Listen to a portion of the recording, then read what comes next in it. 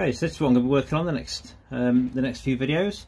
Obviously I've been working on the quarter panel and all the other panels and things, sill and sill extension, as you've probably seen on the previous ones. However, the idea is to get all of this one side pretty much done, the front wing as well, and a bit of the bumper and that sort of thing, a bit of the bonnet, various other things. But we'll get most of this done by the end of February was the original plan.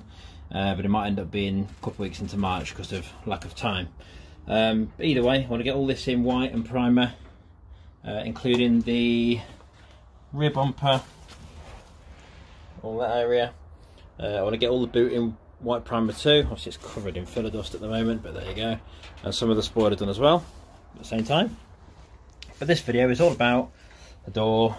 So the general gist is, obviously it's going to be a gull wing, of course, it's already kind of attached, but it doesn't shut. This piece just flaps about because nothing's attached underneath. And as you can see it, probably can just about, everything just flaps about underneath, nothing's attached or anything. So the general gist is, it doesn't shut because I've made the sections inside here, which I definitely can't show, but in this sort of area, too wide, basically. So I'm thinking if I chop some of this out to make it so it's gonna sit properly at least for now, and then I can put the bottom on this door, which will attach onto inside. I can't really see it very well. Inside there, basically, I'll do it with a finger, sort of along there.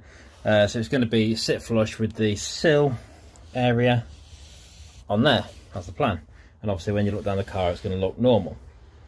So yeah, I'll do some work on this. I'll do a video at the end of what I've been doing today, so you can have a look and see how far I've got.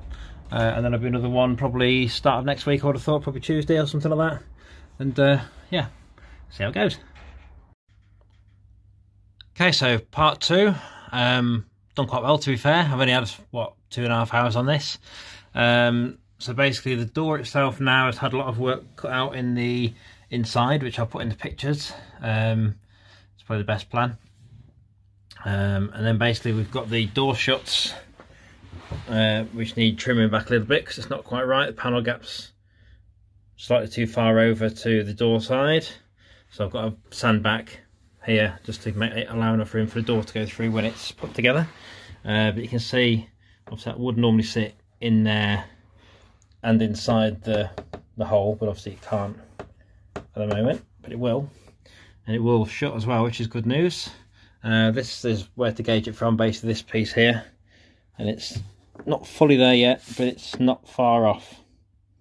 It's only a couple of mil out, so I'm pretty happy with that. I'll be working on that one, get it right on the inside first. But yeah, that's looking good now. So basically the next jobs for the start of next week is going to be to make sure this door fully fits. Trim these side bits like I was on about, and then do a bit of work, probably some fiberglass work on the mirror housing, and put the mirror in it probably at the same time, and also put the bottom on the door like I'm showing in part one, to get this basically trimmed up ready for being solid again and not flapping about. So yeah, going on quite nicely. So I'll keep the updates coming. Anybody who's not seen any updates and thinking, what the hell is that? That's the window, obviously. There will be a cover over this. People have asked this before. There will be a cover, basically it'll look like a normal window. So there'll be, all this section here will be obviously as it is, but it'll be flattened back, fiberglass again on top of this filler, and then obviously got straight in there. And then basically there's going to be a panel of glass, perspex to replace the glass in the normal position. So basically be exactly the same. So I've left all the, well, there's a few bits need trimming, but I've left all the gutter and everything else for the window to go in. So it's perfectly fine. It'll slot near enough straight in there, to be fair. It won't be removable. It'll stay in there the whole time. The original rubber will go back on. I think it will anyway. If not, I'll make a different one, whichever. Same as these side ones. And then basically that perspex will then be over there with either a hole cut out there, or to basically you can sort of adjust how much air comes through. So obviously I might play the audio system with either the doors open most of the time. I'm not sure yet. Depends how it sounds, but either with the doors open or one door open or whatever it may be for demos. Or it might just be that we leave the doors shut and then just have this section open on both sides, or whatever it may be.